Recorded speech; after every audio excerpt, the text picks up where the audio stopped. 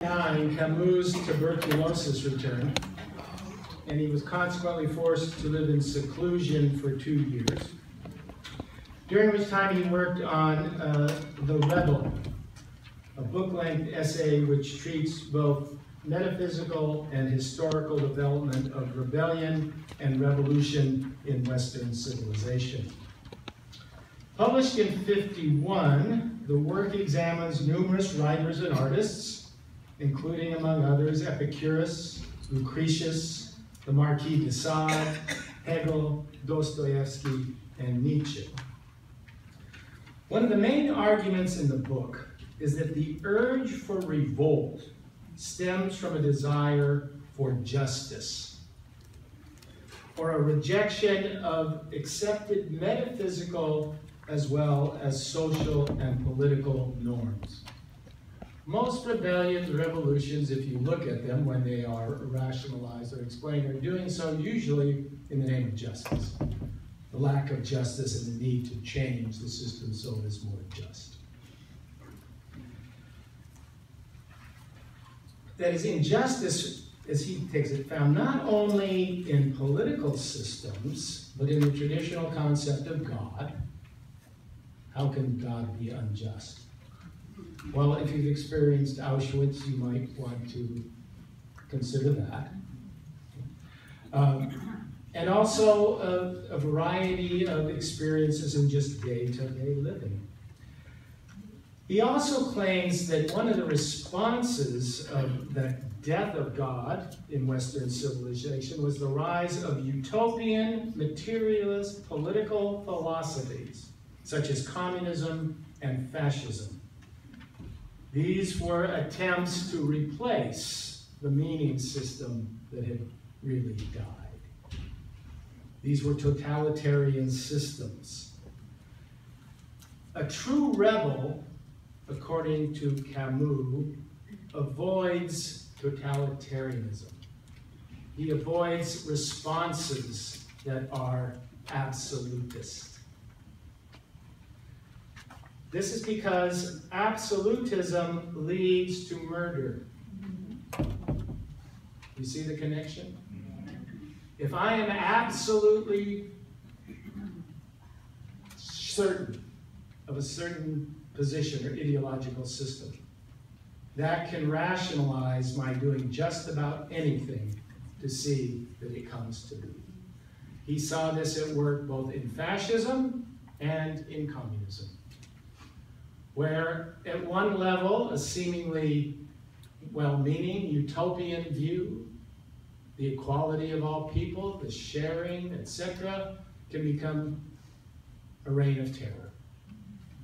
And that's because it is taken to be absolute. According to Camus, rebels never take absolute positions. They are uncertain even of their uncertainty, which seems a bit of a paradox. This upset many of the intellectuals of this time. If you remember, post-war Europe and even in the United States, there was a very strong identity with what had happened by, especially the people on the left, in what would be the Soviet Union. This was before what was actually known, what was going on with Stalin and the purges. And even after that started to be known, people found it very difficult to do what? Turn away. Once you've and this is what Camus, once you've committed yourself to an absolutist system, one of the most difficult things to do is to turn away from it, because you have now rooted your identity in it. And what could be worse than at the end of your life saying, I was wrong?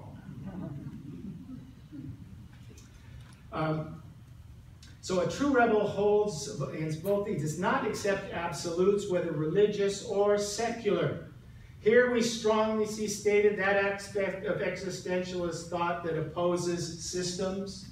Remember I mentioned that? Opposed the systems. Specifically, Camus was making clear his rejection of communism as it was being expressed in post-war Russia and Eastern Europe, which caused his break with Sartre, by the way. because Sartre was infatuated with communism. He later got kicked out of the party, which isn't surprising. A third theme in The Rebel is that of crime. In this regard, he discusses the role of crime in the rebellious spirit, how rebels in different epochs rationalize their crime. They rationalize it in the name of some system of meaning. Again, it's the lack of moderation, the desire for absolutes that he claims is at the source of human crime and especially political crime. Two short passages illustrate the book's overall intent. The rebel undoubtedly demands a certain degree of freedom for himself, but in no case is he consistent. If he is consistent, does he demand the right to destroy the existence and the freedom of others, which is what big systems are out to do. He humiliates no one. The freedom he claims for all. The freedom he refuses, he forbids everyone to enjoy. He is not only the slave against the master, but also man against the world of master and slave. Therefore, thanks to rebellion, there is something more in history than the relation between mastery and servitude. Unlimited power is not the only law. It is in the name of another value that the rebel affirms the impossibility of total freedom, while he claims for himself the relative freedom necessary to recognize this impossibility. If the duration of history is not synonymous with the duration of the harvest, then history, in effect, is no more than a fleeting and cruel shadow in which man has no part. He who dedicates himself to this history dedicates himself to nothing, and in his turn is nothing. This was a reference to Marxist view that history becomes God. The utopia at the end of the line. If that's what you're dedicated to, according to Camus, you've given up your soul. You are no longer a rebel, you are a follower.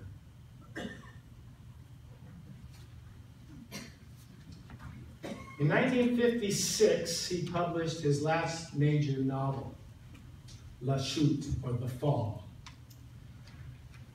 One of the more interesting, I might say, perhaps difficult of Camus' novels. It's set in Amsterdam's red light district. It consists of a series of monologues by the self-proclaimed judge penitent Jean-Baptiste Clémence. People have often noticed the Jean-Baptiste in terms of John the Baptist. As he reflects upon his life to a stranger, the bulk of the narrative unfolds in a bar called Mexico City. In what amounts to a confession, Clémence tells of his success as a wealthy Parisian defense lawyer who was highly respected by his colleagues, and then his ultimate fall from grace. Late one night, when crossing the Pont Royal on his way home, Clémence came across a woman dressed in black, leaning over the edge of the bridge. He hesitated for a moment, but continued on his way. He had only walked a short distance when he heard the distinct sound of a body hitting the water. He stopped walking, but did nothing. Camus writes, "The sound of screaming was repeated several times as it went downstream. Then it abruptly ceased. The silence that followed, as the night suddenly stood still, seemed indeterminable. I wanted to run, and yet didn't move an inch. I was trembling, I believe from cold and shock. I told myself that I had to be quick and felt an irresistible weakness steal over me. I had forgotten what I thought then. Too late, too far, or something of that sort. I was still listening as I stood motionless. Then, slowly in the rain, I went away. I told no one. His reflection upon his failure to act, and remember, existentialism is a lot about acting, sets Clemence on a downward spiral. He arrives at the conclusion that his whole life has in fact been lived in search of honor, recognition, and power over others, hypocritically and selfishly.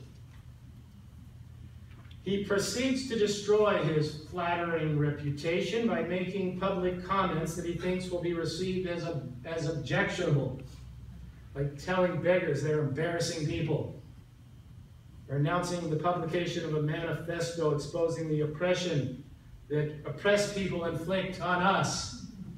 I think I've heard that.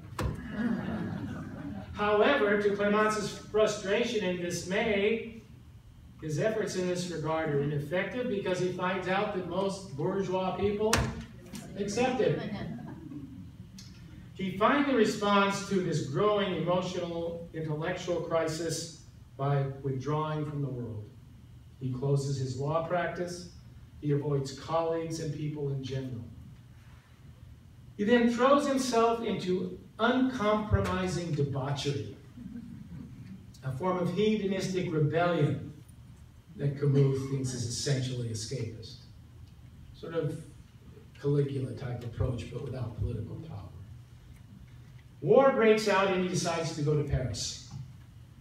Eventually he is arrested by the Germans and thrown into a concentration camp.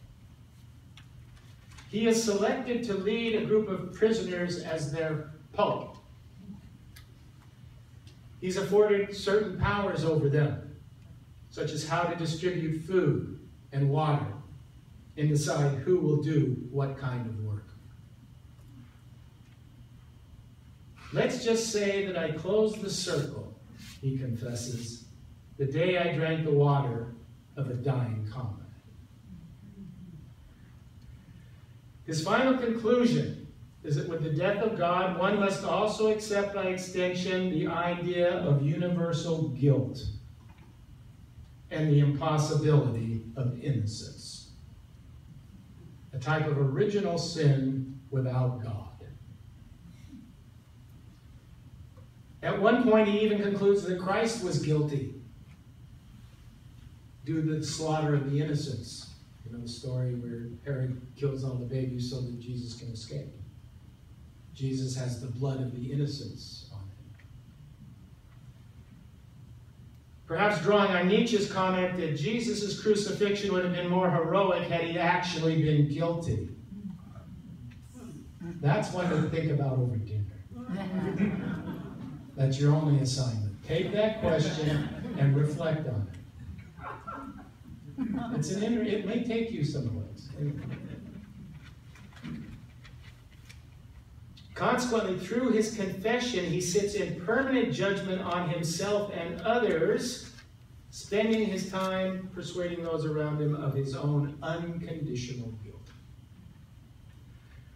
He's not so much judging others as demanding that they honestly judge themselves, that they not hypocritically hide behind systems of ethics which don't pursue the matter much deeper than the surface. He also posits, somewhat paradoxically, that freedom from suffering is attained only to a submission to something greater than oneself. The novel ends with the following lines. Pronounce to yourself the words that years later haven't ceased to resound through my nights, and which I will speak at last through your mouth. O young girl, throw yourself again into the water, so that I might have a second chance to save the two of us. But then listen to this. A second time, what imprudence. Suppose, dear sir, someone actually took our word for it. It would have to be fulfilled. But let's assure ourselves it's too late now. It will always be too late, fortunately. Now, these lines have caused many to wince as I saw them. As on the surface they suggest a certain degree of callousness or lack of regret. How many people felt that? None of you? Oh, one. Good. On a deeper level, Camus seems to be saying that one should not regret, but accept guilt. What's his thinking here? He's, in many ways, again, reflecting one of Nietzsche's ideas, that we cannot will backwards. That's a fundamental law. You cannot change what has happened. The past cannot be undone. And moreover, one should not choose to do so, as regret is actually a resentment against life and freedom itself. To negate any past event demands that one also negate all the consequences that followed on from that event. Ever thought of it that way? Had there been no World War II, many of us would not be here. I wouldn't. My parents met because of World War II. So if I negate World War II, logically I have to negate my existence. That's the problem Nietzsche saw with negating the past. And that's, I think, what Camus was trying to say here. Rather than negate it, rather than regret it, accept you're guilty, you did it, and live with it. Try to change your life from then on, because that can be affected, but live with the guilt. Because the guilt is what is provided by your freedom. That's a tough one, isn't it? That's a tough one. That's a tough one. Guilt is the price one pays for freedom. Thus, Camus exposes freedom not as some gift, as many suppose. We're free. But rather as a curse, a type of fall. A fall from Eden, which must be heroically borne. You got to bear that. You got to bear the fact that you have to choose. There's no one that's going to take responsibility except you. And if you're wrong, you live with it. Or you go see the psychiatrist. Or both. As he states, this is a lengthy passage, but I think it's one that you should memorize. Once upon a time, I was always talking of freedom. At breakfast, I used to spread it on my toast. I used to chew it all day long. And in company, my breath was delightfully redolent of freedom. With that key word, I would bludgeon whoever contradicted me. I made it serve my desires and my power. I used to whisper it in bed in the ear of my sleeping mates, and it helped me drop them. Just imagine my naivete. Defended it 2 or 3 times without, of course, going so far as to die for it, but nevertheless taking a few risks. I must be forgiven such rash acts. I didn't know what I was doing.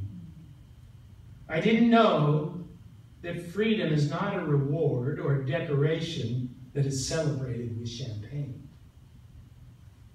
nor yet a gift, a box of dainties designed to make you lick your chops. Oh no, it's a choice. On the contrary, and a long-distant race, quite solitary and very exhausting. No champagne, no friends raising their glasses as they look at you affectionately. Alone in a forbidding room, alone in the prisoner's box before the judges, Morceau, or those who would judge you if they really knew you. And alone to decide in face of oneself in the face of others' judgment. At the end of all freedom, is a court sentence. That's why freedom is too heavy to bear, especially when you're down with a fever, distressed, or love nobody. A little different view of freedom. Freedom requires a heavy responsibility, and that's why many of the existentialists say people will give it up like that. Make me secure, happy, warm. That's what I want. Don't give me freedom, because freedom has the possibility of going very, very wrong.